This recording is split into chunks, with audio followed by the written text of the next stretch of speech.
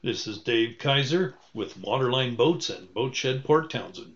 We are looking at a custom-built mini-tug cruiser based on the Devlin Godzilla 25 design.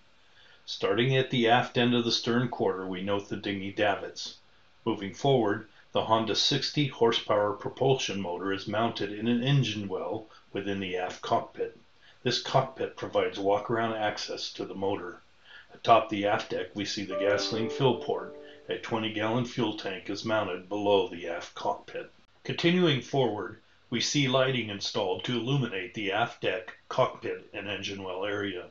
Also note the rear cabin hatch to be used for utility access into the cabin and for emergency egress. We see two bronze portholes that open into the starboard side of the cabin. Two more portholes are similarly located on the port cabin side. Note the abundance of handholds and readily accessible boat hooks on each side of the deck. As we continue forward, note the great 360-degree view from within the enclosed pilot house.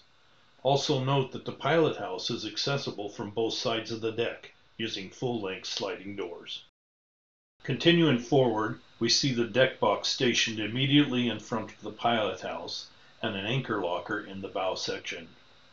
Foredeck seating is provided by the top of the sturdy deck box.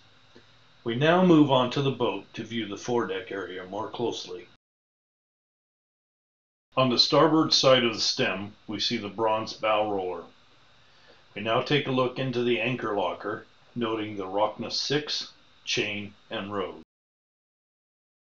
Looking closer beneath the anchor locker, we see two specific examples of the attention paid in the design and building of this boat. Note the toe kick space underneath the anchor locker. This space enables one to stand completely forward against the anchor locker when setting or retrieving the hook, or when you simply want to look directly down over the bow at the water.